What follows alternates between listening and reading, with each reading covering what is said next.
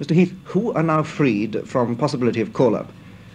Those men who have been deferred for studies or training, apprenticeships or at universities, whose deferment ends after the 1st of June 1960. And there are about 50,000 whose deferment ends between June the 1st and the end of December 1960, when the call-up finally ends. So the position is now made clear for those 50,000 men.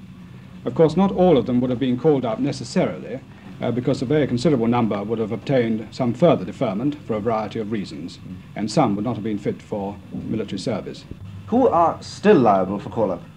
All those men who have already registered and have not been deferred, and those men who have been deferred, or whose call-up has been postponed for reasons of hardship, and whose deferment or postponement ends before the 1st of June 1960. What about the young men? Who in fact will be called up there, the ones around about 20? Well, those are the men who have already registered, and they go up to the third, and including the third quarter of 1939.